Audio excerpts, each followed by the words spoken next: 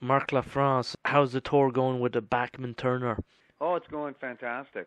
We're having a great time. We've been through the States and we did um, East, Central Canada and the Maritimes. It's been really good. How's the trip to the Maritimes? Because you guys don't come here It often. it was a lot of fun. It was really good. We did the last date we did in St. John's with 5440. That was really good. Halifax was great, and Sydney was a lot of fun as well. Yeah, beautiful out there. We had very good weather as well, which was nice. What type of drum endorsements do you carry on this tour? Well, I'm right now. I'm in the midst of working some deals out. I'm going to be doing a deal with a company out of the States called Excel, a stick that I'll be sponsoring, and primarily I use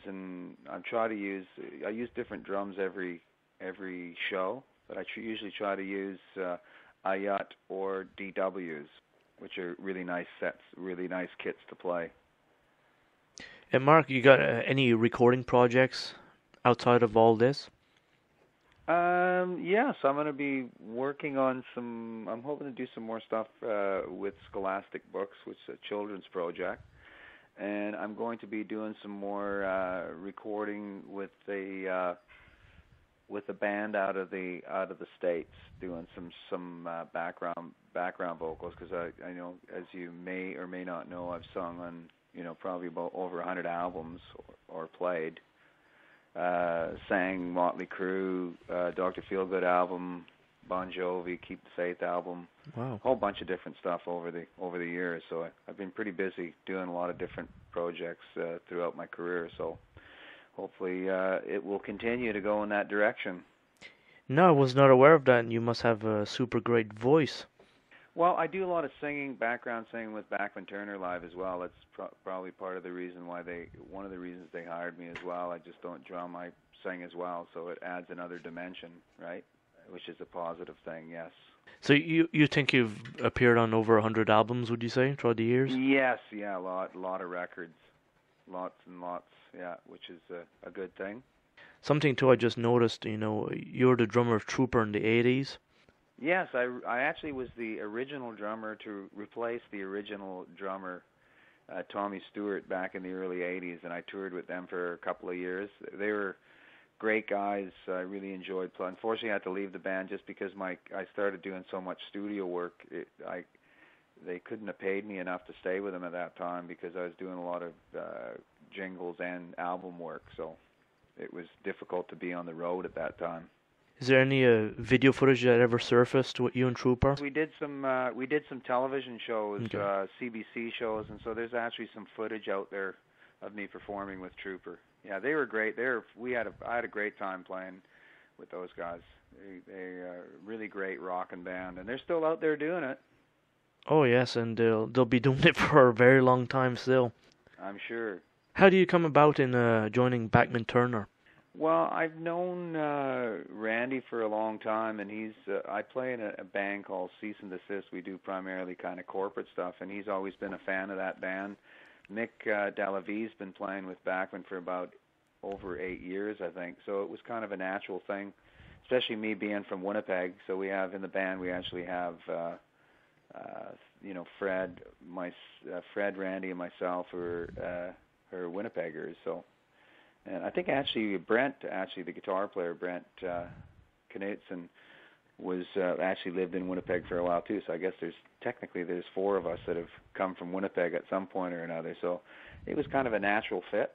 And so he asked me to play along with Brent. We joined together, and it's been a great gig.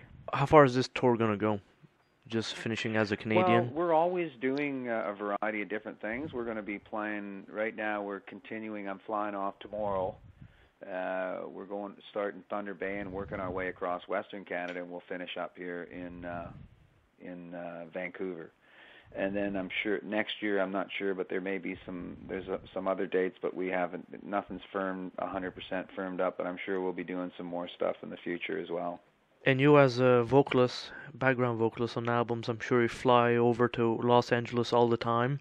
Well, a lot of the stuff was done here in Vancouver, especially when Little Mountain Sound was happening. But nowadays, with technology, people will just, I do singing for people all over the world. The beauty about the internet and technology is I can record in a studio here, upload the files, and then they can mix it into their tracks wherever they are. So you can be, doesn't matter where you are today. You can basically get your tracks through the internet. So and it can be mixed later. So it works really well. And as this, you're doing it yourself, like you're the producer of your own voice?